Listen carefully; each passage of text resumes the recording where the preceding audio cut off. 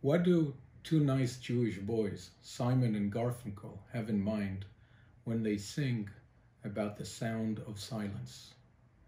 I think they may have thought about the fact that in silence there is profound truth.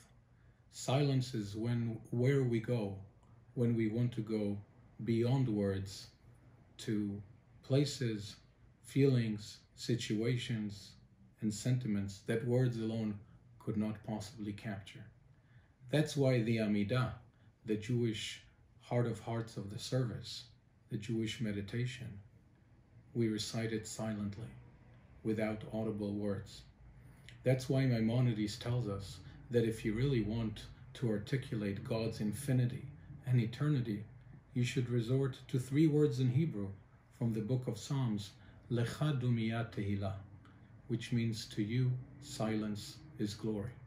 This is what philosopher Ludwig Wittgenstein had in mind when he taught us in his philosophical meditations in the 20th century that whereof one cannot speak, thereof one must remain silent. This is what God had in mind, allegorically speaking, when he told Moses at the burning bush that his essence is beyond the human cognitive horizon, that God is, in God's own words, so to speak, I shall be what I shall be.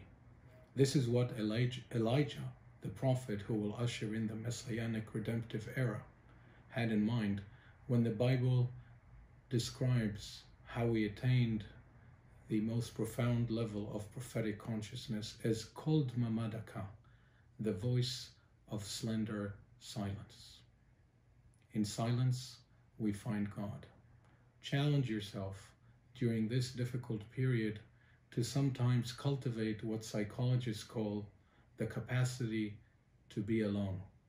Put down the screen, look outside, think, listen to the rhythm of your breathing, and connect to the spirit of the universe. Have a blessed and healthy day.